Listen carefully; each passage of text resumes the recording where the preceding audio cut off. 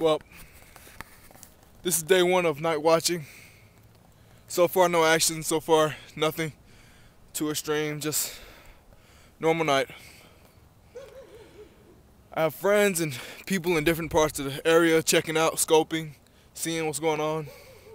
You know, we've had some strange complaints about just random situations going on.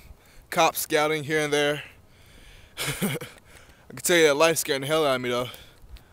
I'll tell you that. So, we'll see how things go. It's cold as hell and I'm ready to go home.